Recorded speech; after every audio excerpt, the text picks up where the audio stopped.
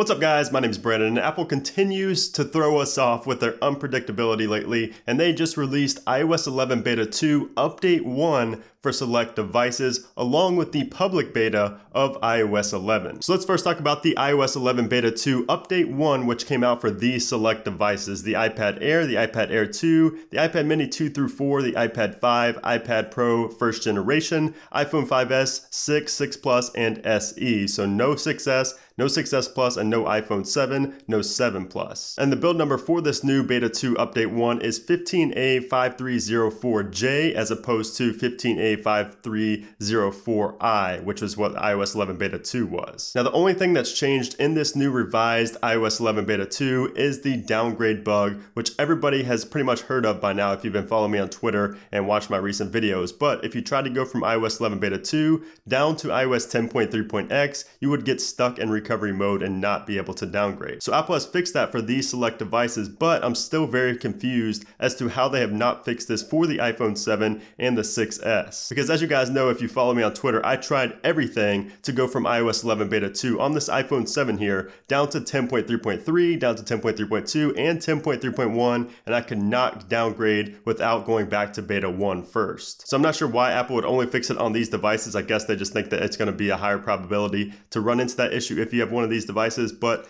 I mean, I've heard multiple people say how they have issues on the iPhone 7 and the 6S. And just a couple hours after Apple pushed iOS 11 Beta 2 Update 1 for those select devices, they just recently, within the past 5 minutes, released the first public beta of iOS 11. So if you are in the public beta program, you can go ahead and download iOS 11 Beta 1, iOS 11 Public Beta 1. So if you have an iPhone 7, a 7 Plus, a 6S, or a 6S Plus and you're part of this beta program, I would probably hold off for just a little bit until you see if anybody runs into any issues, because you may not be able to downgrade back to 10.3.x after you install this new public beta of iOS 11. So it's pretty odd how Apple would do that with this downgrade issue going on, but you know, it's not confirmed to be working. It's not confirmed to be an issue with the public beta. However, again, if it is the same build number, you're gonna have that same issue. So you can check the pinned comment on this video, the very first comment on this video. I'm gonna be updating that, telling you guys, you know, letting you guys know what people are running into, any kind of issues with public beta 1, if they're having the downgrade issue on the 6S and the 7. Now, of course, if you don't have a 6S or a 7, you should be fine going to the first public beta of iOS 11. You should not have any issues if you wanted to downgrade back to 10.3.x. But anyways, guys, that's it for this video. I just want to bring you this quick update video on what Apple has been doing today. Very odd schedule.